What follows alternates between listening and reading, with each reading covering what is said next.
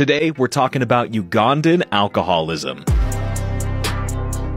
Not only are Ugandans into witchcraft and superstitions, they also drink a lot of alcohol. According to the WHO, 1 in 5 Ugandans consume alcohol on a regular basis. According to the Ministry of Health of Uganda, it's 1 in 4. Nearly 10% of the population have an alcohol use disorder. The interesting part here is what kind of alcohol Ugandans drink. Only 11% of the population drinks beer, 3% prefer hard liquor, and 1% drink wine. The rest consume other. But what exactly is other? This is a traditional booze, which they produce from what they have. Sugarcane, cassava, and bananas are all easily accessible everywhere here. The name of this booze is waragi.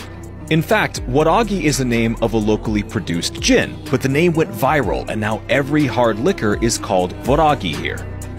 This place started in the 1980s. Here it was only forest and people used to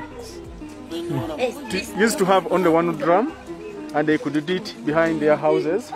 But as the demand went on, it forced people to come up with ideas like this. Here, locally they call them factories. Here only there are more than 20 factories here only, but even when you were coming, you saw on your right, there are more factories up there. Okay. In the Soviet Union, moonshine was produced in garages and kitchens, but here in Uganda, it's produced on a much larger scale. These illegal factories remind me of cocaine production run by Pablo Escobar. These tents in the middle of the woods, fires, people wearing dirty clothes, going around with buckets, packing something. Today, waragi is the main alcoholic drink in Uganda. More than 80% of the population that drinks alcohol prefers waragi. Although waragi production requires some efforts, it's quite easy to store and to ship. It can be sold at a higher price than beer. You also get drunk much faster. To make waragi, you have to put mash in a barrel. Close the barrel and leave it to boil. There's a copper tube connecting the barrel with another container. The tube is dipped into cold water. Distilled liquid goes into a bottle. The alcohol level can reach 60%. Waragi is usually drunk on its own in bars. There are sugarcane plantations in the central region of Uganda. They use treacle for waragi production there.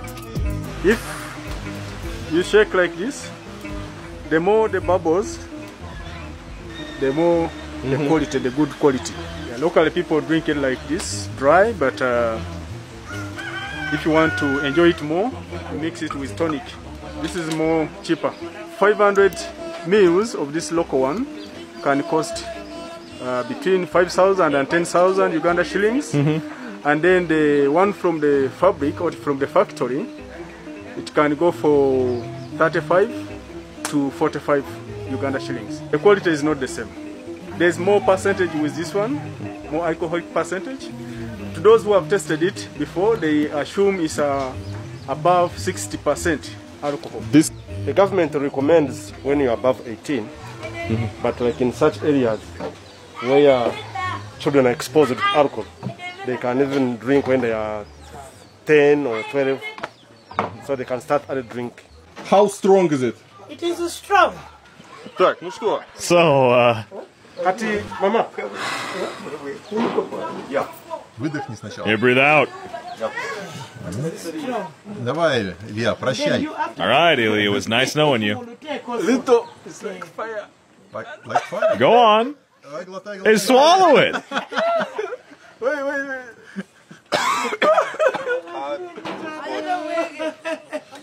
Это похоже на такую ядренейшую. Oh, it tastes like the strongest. Oh, like pure alcohol with pepper.